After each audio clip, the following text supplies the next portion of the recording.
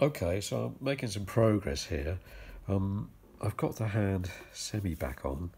It's just a question of made up this blank here. This is pegged through the hand, just temporarily with this shaved kebab skewer. Because it's very strong, this material, stronger than the little thin dowel of hardwood. So if we look at this though, this is the original part of the wrist that broke off. So I've got to shape that little notchy bit out in my blank here.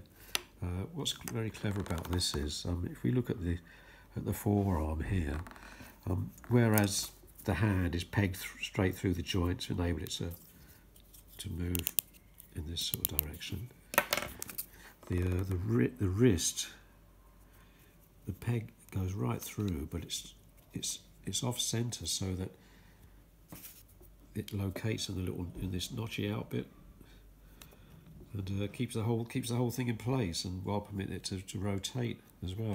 So it's all very good. We're getting there, and be a bit more soon.